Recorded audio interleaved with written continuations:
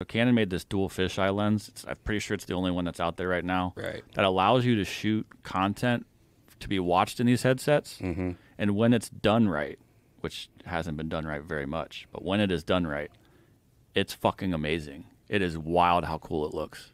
But there's not a lot to look at right now, and you have to put the headset on to see it. Right.